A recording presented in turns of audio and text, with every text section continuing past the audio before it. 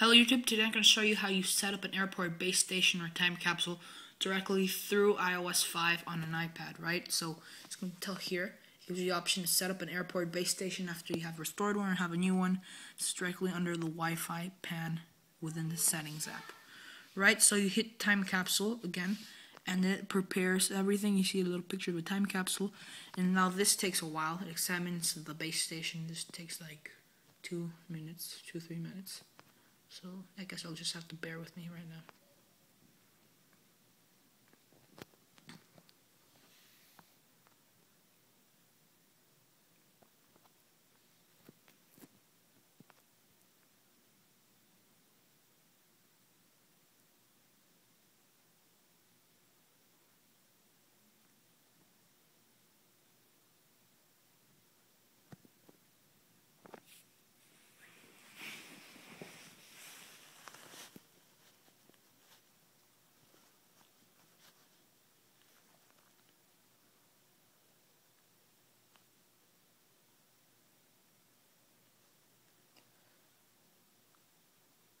It does take this long if you are wondering.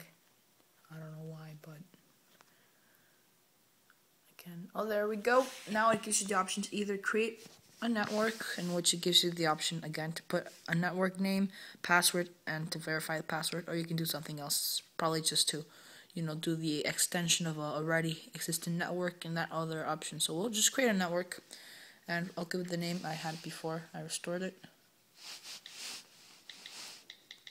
And I'll add the same password.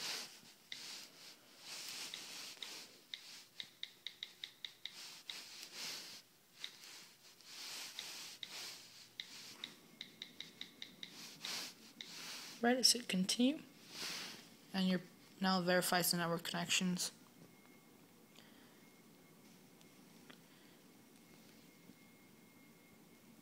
And now it waits for internet access.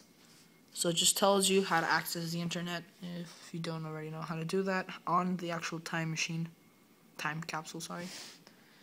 And it still waits until it detects the internet access. Oh, at the bottom of it already says continue.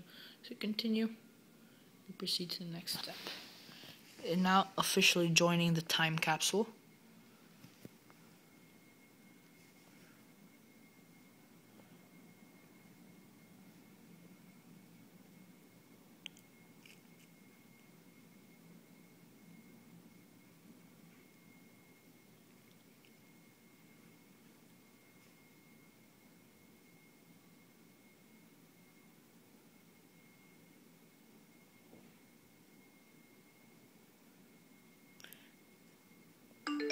And there you go.